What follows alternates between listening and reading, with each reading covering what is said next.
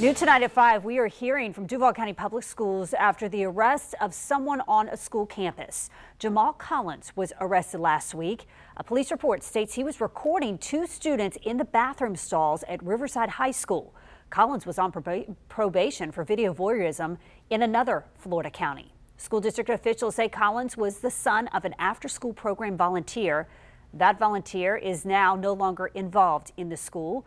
School district leaders say they're appalled to learn that the volunteer brought her son, a known sex offender, to school.